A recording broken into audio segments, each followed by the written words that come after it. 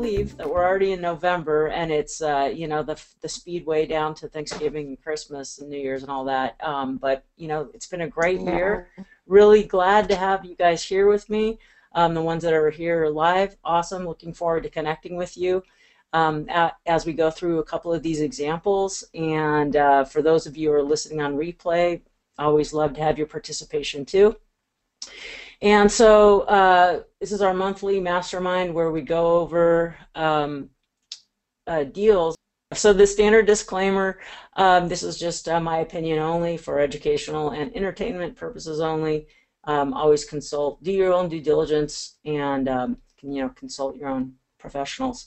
So I thought, you know, once in a while something comes up right very spontaneously, and this was a phone call / email that I got from a gal. You can see she wrote me, I guess that was 2 days ago, owner finance dilemma. She got me on the phone and then followed up with this email. And I thought it would be great for us to work over together and see what you guys think. She's looking for a solution. She says, "Hi, Don.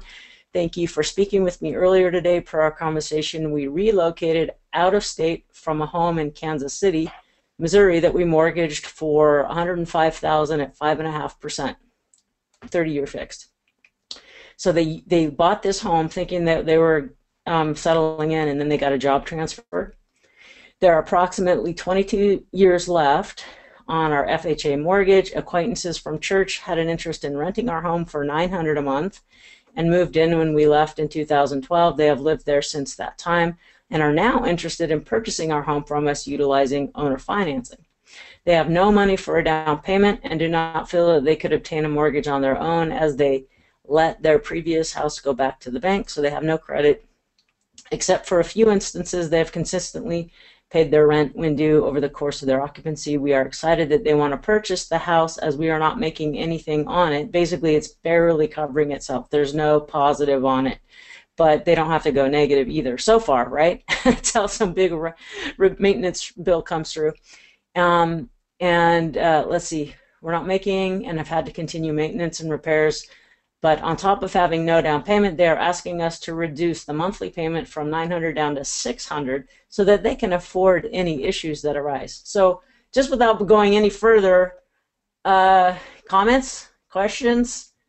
So this is a nice church friend who has no money that has been paying $900 rent. Now they want to own it for 0 down and drop the P&I down to $600. Any comments? Yeah, if they have no money, they need to be praying more. Yeah. Oh, you are so funny.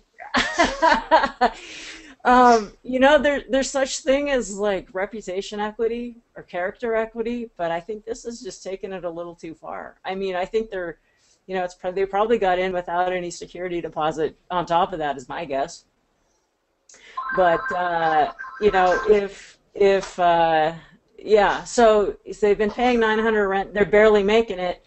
Now they're going to have to go negative $300 to let these people own it. Does that at all make sense to anyone on the call? No. No. So I just said, you know, for one thing, no, and for the second thing, no, and third, no. Anyhow, well, just because it's like it's one thing if they want to do a favor for someone, but you know, it's not exactly like, hey, we're going to hook these people up and take a loss on our end to benefit them. Some people want to do that, but this wasn't her situation. She just thought, God, we sure want to be done paying for maintenance on this thing. They don't like those surprise, you know, repair bills, which I totally get. So she's kind of at the desperate stage where she's like, anything, can you please get me out? Yeah, so can you please just get me out? And they're there, so she's going, is this something I should do? They were hoping I would say yes. So anyway, we put a lot of money into repairs and updates, but it's not in the greatest of neighborhoods. We were naive. Okay, dumb, but here we are. To sell the home today, we'd probably only bring in $70,000, not including agent fees. We still owe $82,000. So they bought it for probably $110 or $115, and they have a $105 loan. They have paid it down to $82,000, but it's only worth 70,000 now, not including closing costs. So then they live out of state, and they're very tempted by the easy route, but we have lost so much money on this property that we want to get out without going deeper. Is there a way out? Should we finance a down payment for them? We are truly looking for answers. So let me just pull up a calculator, just because this is called calculator practice. So, but anyway, Ken, what would you do? I would tell them to do a short sale. Cooperate, do a short sale. You're going to get hit a little bit because you're underwater. The bank might only lose 15 or 20,000. You're going to get hit a little bit, but if you cooperate, a short sale is a lot better than a foreclosure. And you go on with your life. Don't give them any more money. Nothing's going to be out of your pocket. A short sale is going to just happen at some point, and somebody's going to pick up a little bit better piece of property for a little bit less than what it's worth, which is okay on a short sale, and life goes on. And don't keep on financing a church friend, so to speak, and get yourself in more problems. Yeah, I mean, to me, this is just, if they had a down payment, it's different, right? Yeah. But really, why give a, it's already going negative for them. You can see I plugged in their original loan just to see what their P&I, principal and interest, is. So PV is 105. Here I put in the interest rate, 360, so that's 30 years, and then it's fully amortizing, so there's no balloon. The future value is 0. We calculate for the payment. It's almost 600, and then they have taxes, insurance on top of that. So if they're getting, what's average taxes and insurance, like $125, do you think?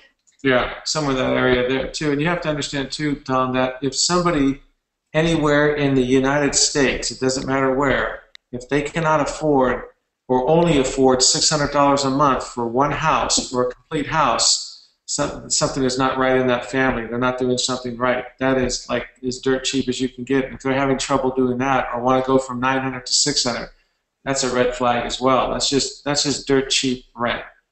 Right, and I don't blame them for asking. You never know until you ask, right? There's nothing wrong with them asking, No, not at all. because I'm sure they don't understand the underlying financing probably at all, right? They're just going, hey, they move out of state, they don't want to pay for anything. Let's see what kind of deal we can work. Hey, there's nothing wrong with that. Yeah.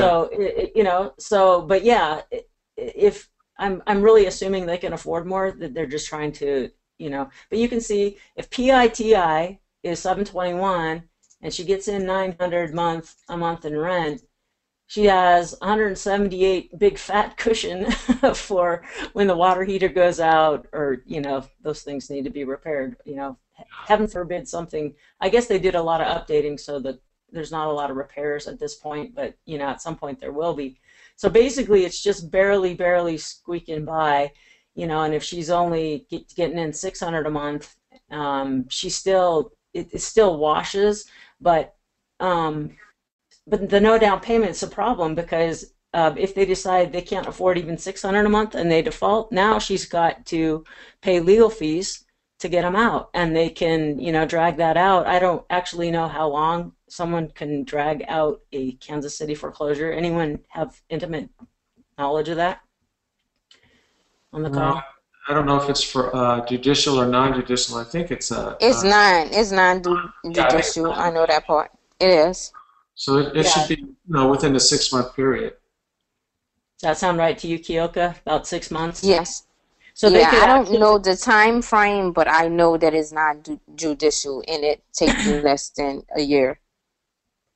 yeah, so non-judicial can go anywhere from, I think, Texas in 45 days to some Yeah. a year, but with an average like California, I think it can take us 6 months, really. Realistically, more like 7 or 8 to get someone fully. Yeah, I think California is at the height, even though it's non-judicial, it's still at the height. Takes longer than So, most. So anyway, yeah. so now they have more potential headaches down the road. Instead of easing their risk, they're adding to it, in my opinion, because this family is trying to get too good of a deal, and which means to me, if they have no down payment, then they're not used to saving money on a monthly basis. And when you own a property, there's these things that come up. So you have to have some, excess reserves that you can call on when you need it, or else what'll happen is they'll say, hey, you know, we had to fix something at the house. Can we skip this month's mortgage payment? You know.